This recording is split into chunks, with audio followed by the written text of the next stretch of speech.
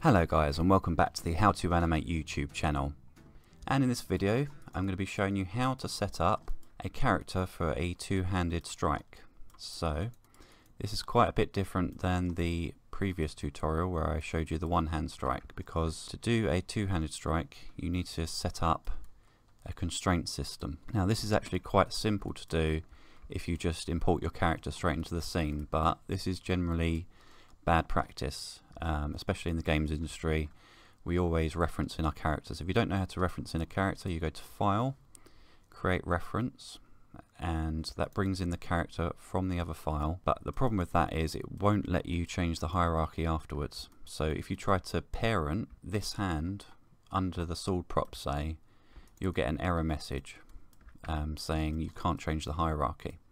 So I'm going to talk you through quickly how to create a constraint system that allows you to move an FK or IK and have it drive the prop joint, which in turn drives this hand here, and you're still able to key this hand position, because you're going to need to be able to key this hand. When doing a strike on two hands, it doesn't necessarily lock to what this hand is doing. You're going to need to modify it throughout the entire animation to make it look natural. So I'm going to take you through how I set this up. So this is a fresh scene without any constraints added. As you can see, I've already got the character in the base pose.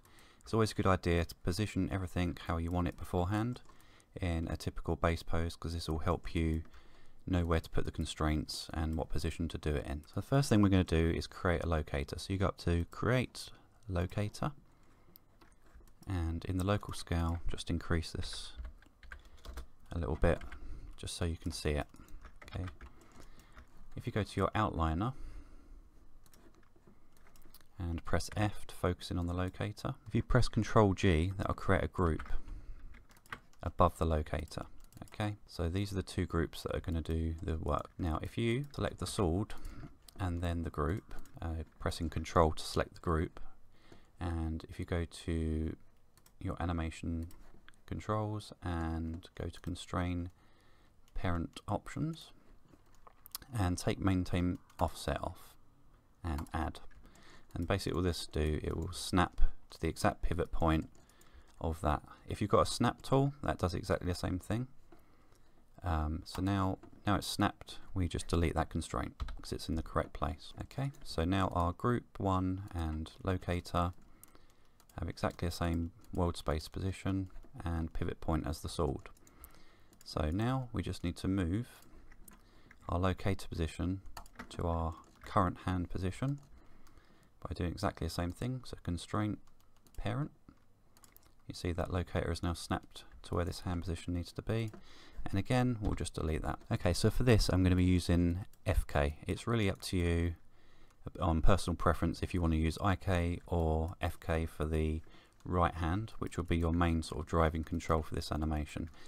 Personally I like to use FK. It just gives you a nice natural art. It's just slightly easier for me to use FK, but it's really up to you. But the same process will apply, you just use the IK control instead of the FK in this position. So first thing we're going to do is constrain the sword prop to the hand control. So constrain and parent options, and you might as well put maintain offset on that. Okay, so this hand now controls the sword prop. So now what we're going to do is have the sword prop drive the group. So constrain parent, and let's just check that is correct. Yep, so you see we are now controlling this bottom locator, which is going to be our keyable control. So now what we need to do is constrain these two again, constrain parent, and this should work. There we go.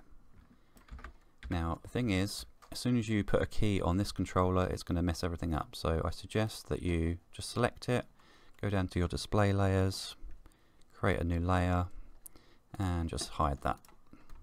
And that will stop you from breaking the constraints. So now as you can see, you can animate away, no problem. This hand will follow, and you have the ability now to key this hand position wherever you like.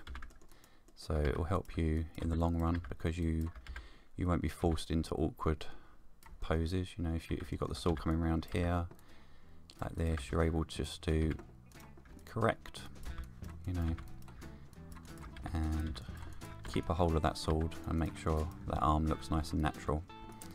So, and that's about it. So I hope you found this helpful, and I'll see you in the next video. Thanks for watching.